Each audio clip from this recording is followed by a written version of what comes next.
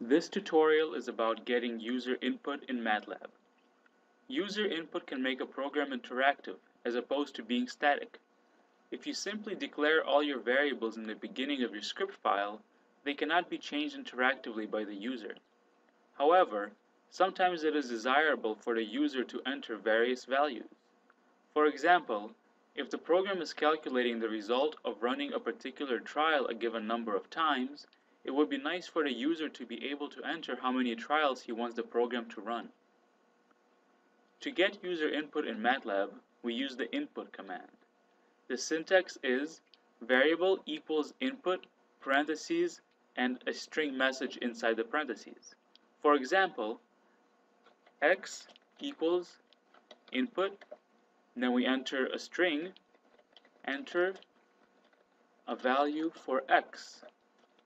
Then we close that to make it a proper string, close the parentheses, and now when I hit enter, this will display a message on the screen and MATLAB will halt all other execution until I enter something at the prompt, as you can see here.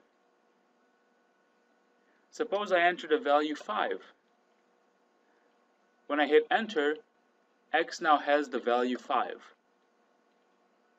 I can likewise enter any numerical type here, scalars, vectors, or matrices.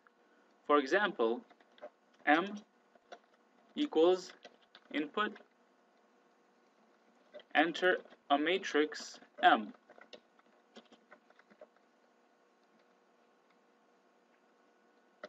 Now I'll enter a matrix, 1, 2, 3, 4. After I hit enter, M will be assigned the 2 by 2 matrix, as you can see here. There is an optional argument to the input function. This argument is the letter S enclosed in single quotes. This indicates that the entry should be stored as a string. For example, S1 equals input, enter your name. I'll close that string, comma, the optional argument will be the letter S in single quotes.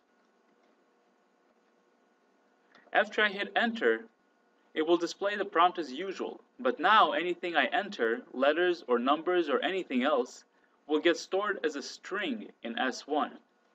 I don't have to put single quotes around my entry, which makes it more user-friendly. When I enter Ilya, it gets stored in the string S1. Overall, the input command in MATLAB is very useful for making a program interactive, as it allows the user to enter whatever values he wants without having to declare them explicitly in the beginning of the program.